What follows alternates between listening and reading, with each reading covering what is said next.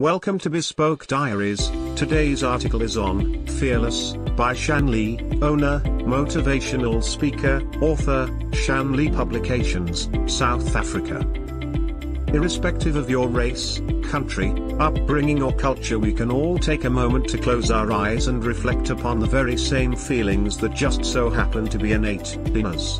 Feelings Lee Shanthu aka Shan Lee has no doubt you will agree to be profoundly true. As a child, we desperately wished to be an adult, but the moment we were adults, we once more yearned to be a child. Carefree, passionate, filled with desires and beliefs that as we age, society seems to rob us of. But why and how? It simply isn't possible.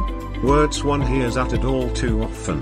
But what is it about a society that makes an individual believe these words to be unquestionably true?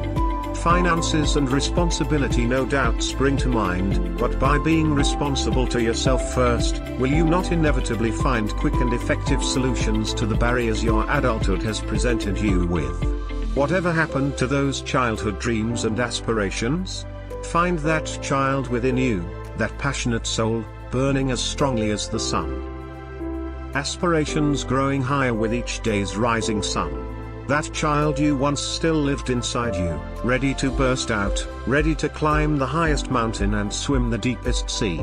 As Lee looks up at the night sky, it gives her a sensation of mystery and wonders. Hundreds of years before the first spacecraft landed on the surface of the moon, traveling to the moon was something so many young minds passionately believed possible. Their adult parents, their water sprinklers turned on, dampening their prospective dreams, with sentiments of their idiosyncrasies.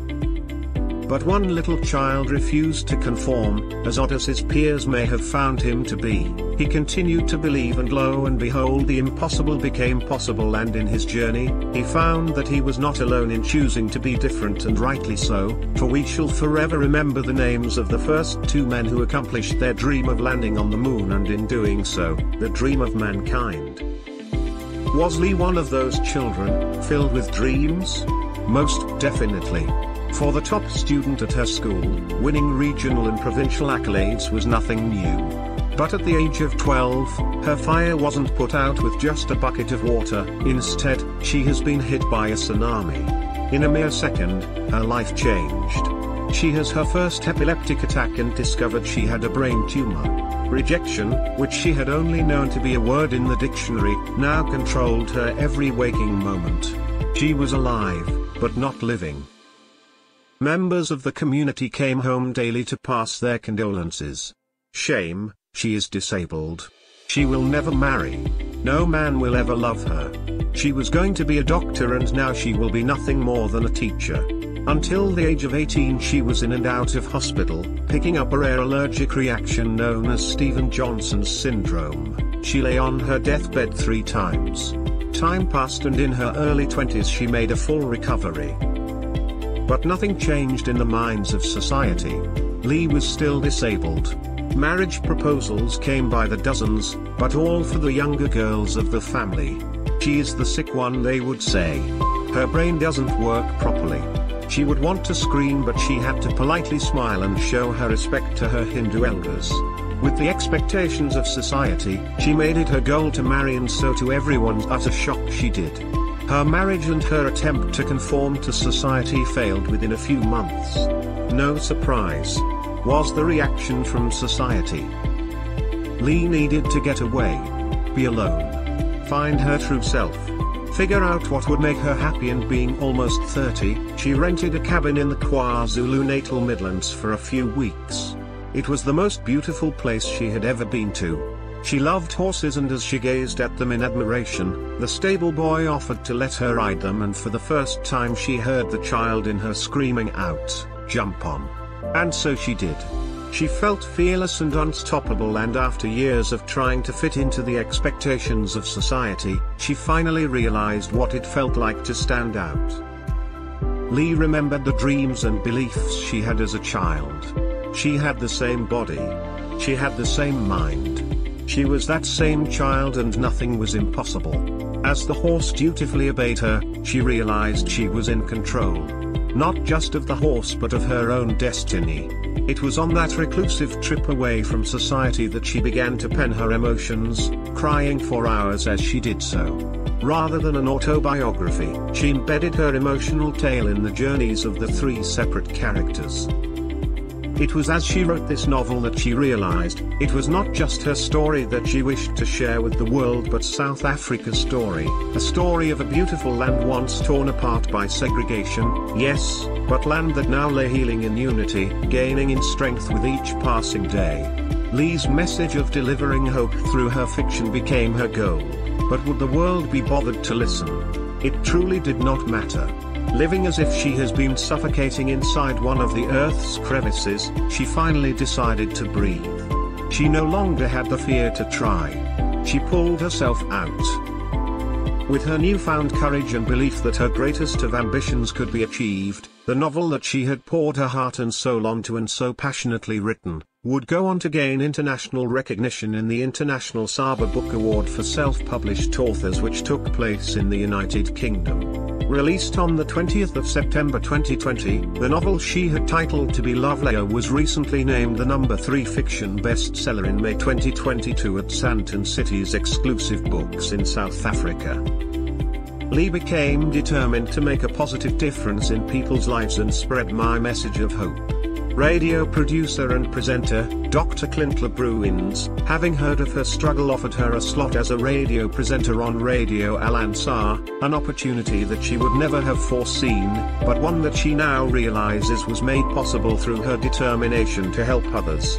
Motivational speaking soon began to play an enormous role in enabling her to spread her message, and she spoke for many international platforms. Amongst them, just to name a few, were the global millennial groups, Unheard Voices, Plus Take a Look and the Wellness Lifestyle Conference. As a motivational speaker, her primary focus became mental health and how to overcome depression and deal with disability. Her story and some of the strategies that worked best were what she wished to share with the world.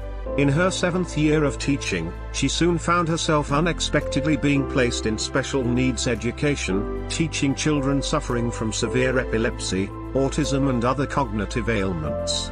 She spoke to parents stricken with grief and despair daily, counseling them voluntarily. What was disability? Was it not this ability to be different, and what was so wrong with being different?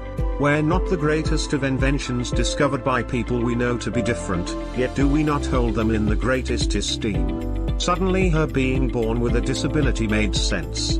It was for a purpose. She had grown up wanting to be a doctor, to heal and help. But she realized she still was that child with the same desires and determination. She was healing and helping others, just on a path not quite like the one society would have set up.